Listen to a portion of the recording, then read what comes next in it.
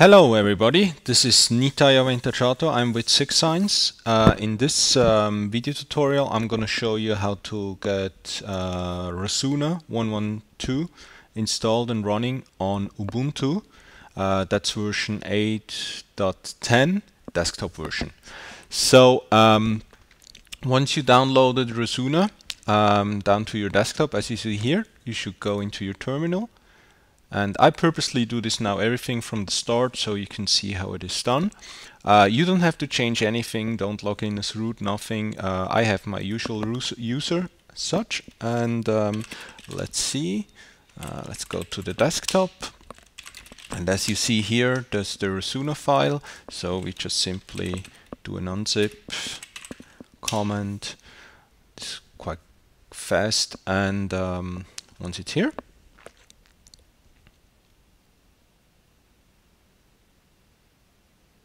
okay, just wait for it. Okay, so here we go. We have the file and cd into it. Now, the structure is as such that we have an installation directory, a license, readme, and a Tomcat one. So, for purpose of this demonstration, I'm just going to go straight ahead and want to run Razuna. So, what I do, I go into the Tomcat folder, into the bin folder, do an ls, and that's quite important because those files are all executables. That means they have to have the executable permission. By default, we cannot change this, so what we have to do is change mode, do a +X for all the files here. So when you do an ls again, you will see that they have executable rights as they appear in green chars. So what you can do now is start up sh, and it should have Java installed. If you see this message here, that means you don't have the environment variable set or you don't have Java installed.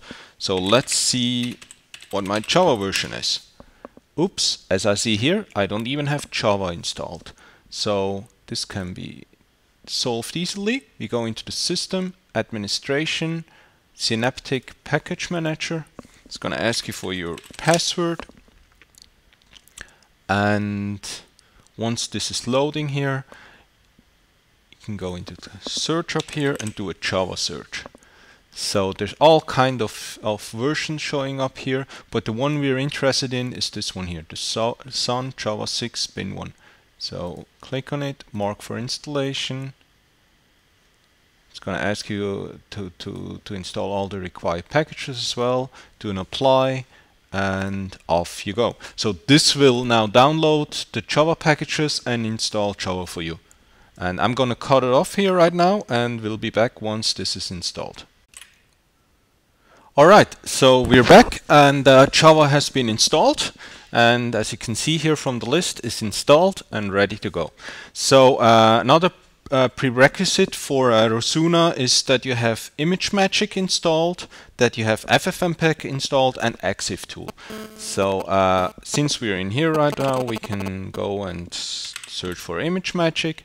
As you see here, here's ImageMagick. You can mark it for installation.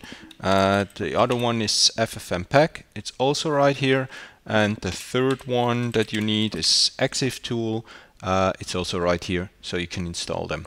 Okay, but for now, you don't have to install them just right now. If you want to do it now, you can go ahead, but to save you all some time, I'm gonna close this now, and let's see if Java is installed now.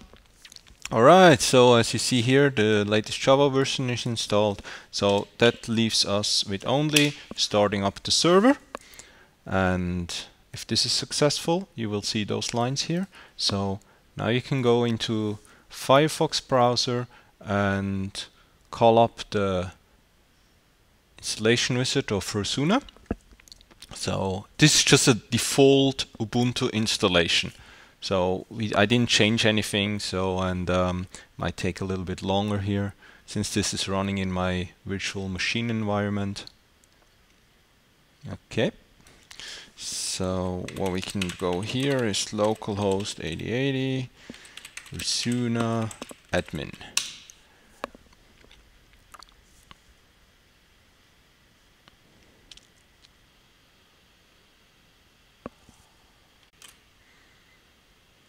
Okay, so here we are. So you're gonna enter admin and admin as a username and password, login, and it's gonna present you with some first time installation instructions. Okay, so we're just gonna test it quickly if everything's working.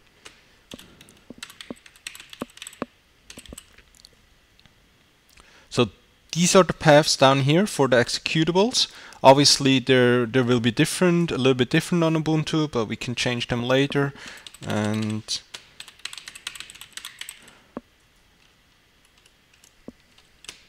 okay, and here we go. We've first time setup and have it running. This will set up the database and log you into Razuna.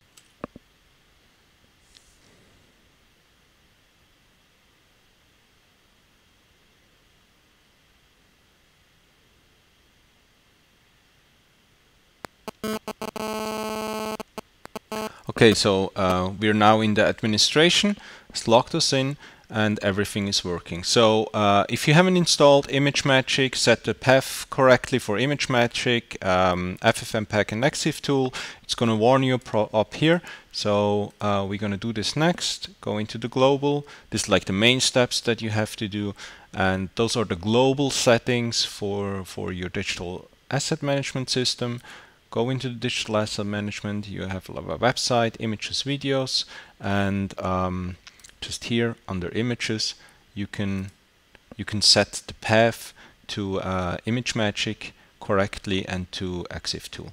So if you haven't installed them, go to your system, administration, Synaptic Package Manager, and install them as I showed you before.